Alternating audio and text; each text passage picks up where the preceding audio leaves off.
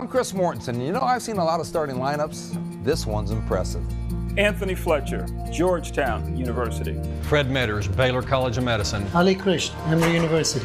Kathleen Soteric, Duke University. Lowry Barnes, Harvard. Carlos Ramon, Tulane University. Where do I practice? Where do I practice? St. Vincent. St. Vincent. St. Vincent.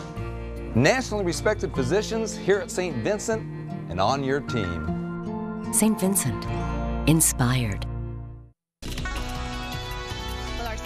Doctor of this Friday, Dr. Rana Kayali, and she is here with us to talk about diabetes. And we were just talking about what a big problem this is, especially if it's not diagnosed early. Unfortunately, we a lot of times see it really late with so many complications. So it's always good to catch it early and get it under control so you don't encounter all these really bad complications. Yeah, absolutely. It can affect your body from head to toe. So many different ways, right? Absolutely. Well, several people have questions for you, so let's start with Ryan, who is in Jacksonville. Hi, Ryan. Hello. Hello. Hey, good morning. Good morning.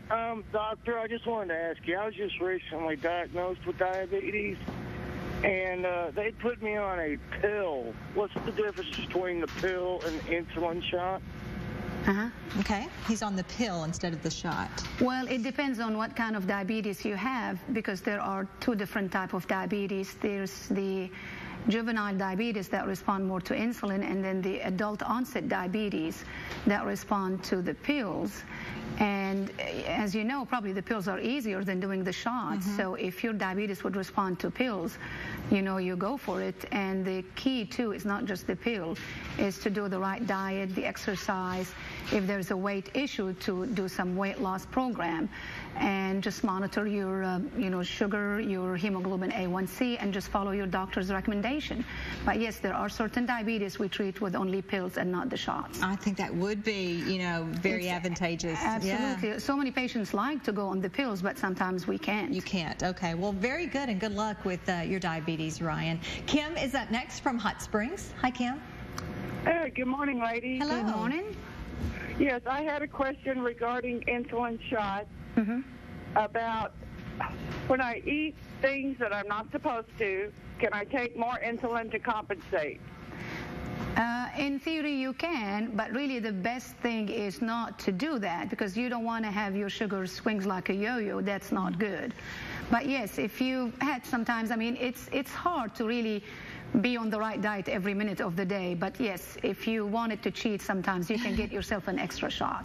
You would rather them not do that very often. Yeah. Don't use that as a balance. No, don't use it as, it's okay, I can eat whatever I want and I can just give myself an extra shot. That's not a good practice. But maybe once every here and there, it's okay. Okay, good. All right, let's get to Larry, who's right here in Little Rock. Hi, Larry. Good morning. How are y'all? Good morning. Good.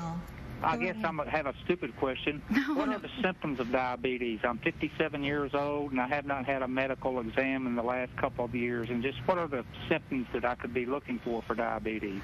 Well, that's a good question. Yeah, some early signs of diabetes, if you started to feel like you're craving sugar, you're drinking a lot of water, you're going to the bathroom a lot, you're having some problem with your vision, sometimes weight loss, then you need to go and check with your doctor. And it's really a simple thing. They can just check a finger stick and see what your sugar is. But a lot of drinking water, urinating a lot, blurry vision, some weight loss, and these are really the main thing that trigger us to look for diabetes, especially if you have problem with weight or family history of diabetes. Then there is a sign that there may be a problem. Yeah, you were visiting with me earlier and said you see people in the hospital when it has really gone unfortunately, too far. Yes. And, they come to us with, problem with your heart, with stroke, with your kidneys, losing your feet, your legs. So it's always better to catch it early, get it under control with diet, exercise, and the right medications. Yeah. It's not a curable disease, but it's a manageable disease that you can live with for decades and decades if it's under control. I'm glad that Larry's calling in and just saying, I'm 57, what are the symptoms? Because everybody needs to Absolutely, and I've seen patients where they go with these symptoms and the doctors check their sugar and it's 500s and they're shocked. But it's a fact. We have to deal with it and treat it. Okay. Well, we want to remind everybody about the clinic. Dr. Kayali, of course, is with St. Vincent, the St. Vincent Diabetes and Endocrinology Clinic. They're on Shackelford, and there's the information. If you have any more questions, give them a call and ask, and you may need to set up an appointment, and they can do that for you. for you as well. Dr. Kayali, thank you so much. You are so welcome. We appreciate it. Thank you so much for having me Very here. important topic, and I'm glad you were here Absolutely. today. Thank you so much.